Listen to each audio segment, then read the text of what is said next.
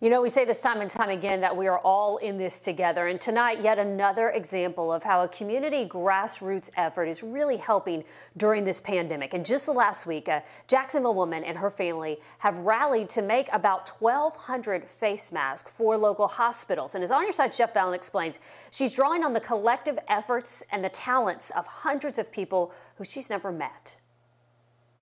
Well, hi there. Kimberly Walton tells me that 40 face masks can be made from one bed sheet just like this, new or used.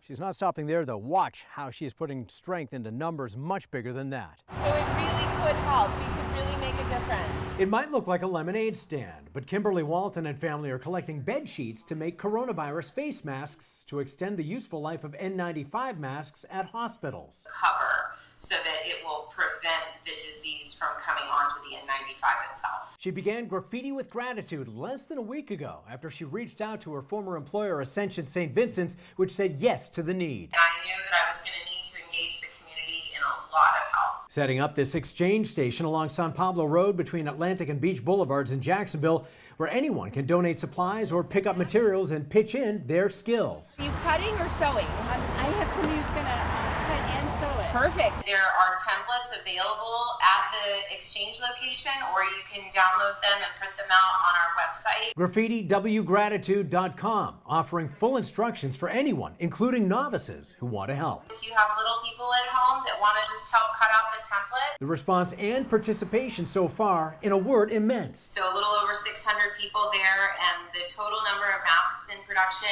I believe it to be somewhere around 1,200. Agreeing that imitation could be the most hygienic form of flattery, it's an idea Kimberly hopes to spread to prevent the spread of COVID-19. Please follow this example. Reach out to me. Let me know how I can help you. For those who wish to donate money instead, Graffiti with Gratitude is partnering with Rethreaded. That's a nonprofit that helps survivors of human trafficking. A link to all that on its website, GraffitiWgratitude.com. For all that information, as well as where to find that exchange station on San Pablo, go to this story at firstcoastnews.com. Jeff Vallon, First Coast News, On Your Side.